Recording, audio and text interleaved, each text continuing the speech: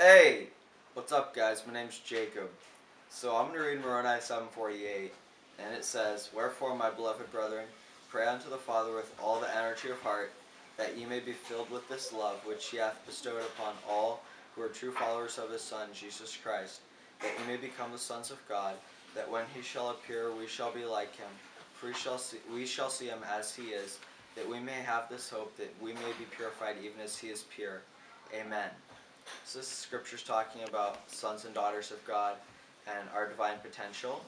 And I know this church is true. I know the Book of Mormon is true, and it's an ancient record translated. And I say these things in the name of Jesus Christ. Amen.